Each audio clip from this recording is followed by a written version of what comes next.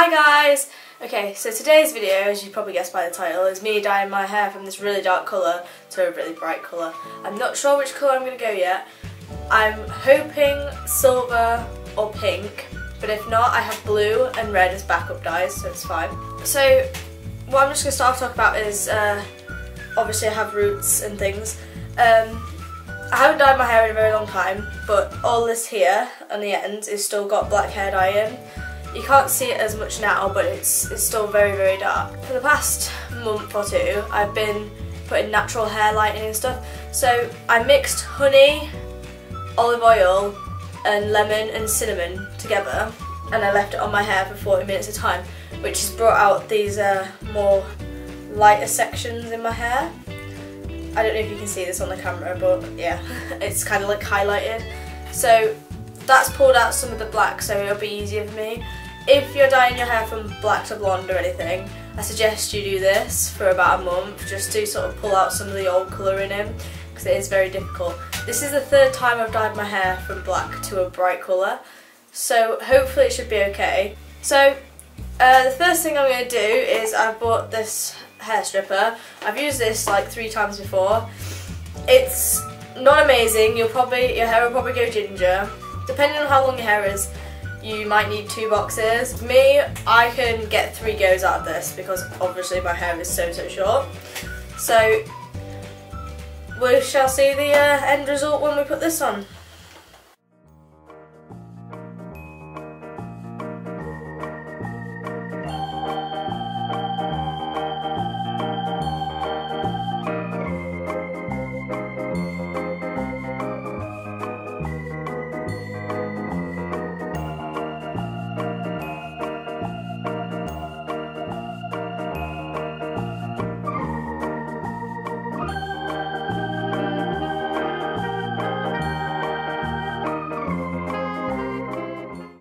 I apologise if my face and stuff comes out more orange, I guess, than it should do. I'm having to use like a lamp, but it's great, which is great. But you know, as you can see, it's sort of like a naturally browny ginger, which I kind of am normally. I'm normally a bit darker than this naturally haired, but I quite like this colour. I'd keep this colour. I might go with this colour later on. Yeah. Anyway, next step. Bleach. So basically I've done 2 bleaches, one with the original one and one with the live colour XXL, and I've still got some ginger bits, so I'm doing a 3rd bleach with the original bleach. As you can see, it's not too ginger, but we want to try and pull the rest of that out.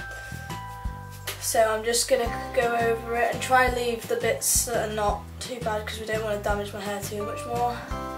And yeah, so I'll show you how this last bit goes. Okay, so I don't know if you can see in the camera, I'll bring a light towards it. This is all pretty much white. There's still a like yellowy tone up here and at the back too. Yeah, so basically what I'm going to do is tomorrow I'm going to go into the shops and go buy a better, you know, toner, because I only have a really like bad one, so I'm going to go buy like a better version, and then I'm going to tone the hell out of it, and hopefully it should pull this slightly orangey tone here. But yeah, it's coming out real good. All this is white as hell, all this bit here. There's just bits on the ends here that need doing, and same with the back there. And yeah, so I'll see you tomorrow. I don't think I did too bad. Eh? So, right, it's still got a few yellowy, peachy tones in my hair, which I was expecting, especially on the ends, because that's where I had black hair dye originally.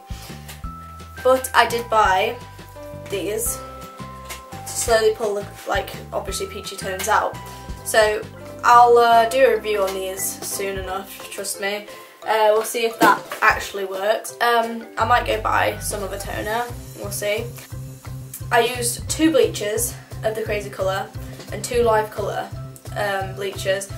The live colour one was the lightest they had. That's the last one I used. It would have taken me less if I'd have left the bleach on probably longer.